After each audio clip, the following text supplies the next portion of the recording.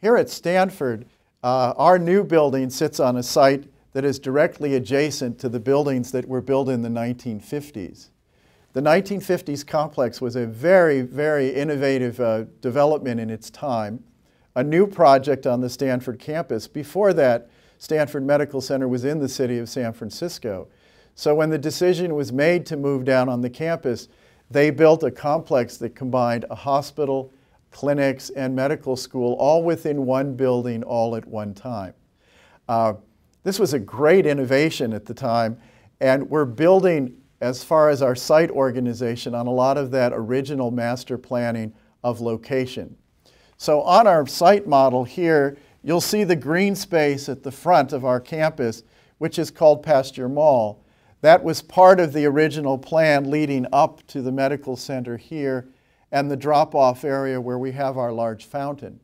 The fountain in the green space will remain as part of the heritage of the medical center as we develop new buildings.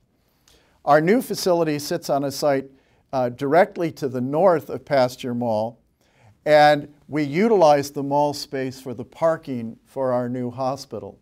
We call this concept parking in the park, but there's a lot of reasons for that. It means that the public can come in, orient to where they are at the center of our campus, and actually park and have their first experience right in the center of the activity of the entire campus. This is something you've seen in cities many times of great parks, such as Millennium Park in Chicago, that has parking underneath it. So it really creates a great first experience for our patients to know where they are. They're at the center of the Stanford campus, and they'll be entering our new buildings right from the front door, rather than from a series of different locations on the campus.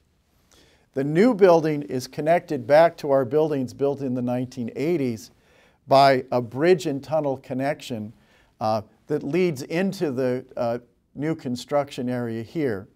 The buildings we're building consist of two elements, the new hospital itself and a parking structure directly adjacent to the hospital. This garage is for our staff, for our emergency visitors, and really is integrated into the hospital in some very unique ways.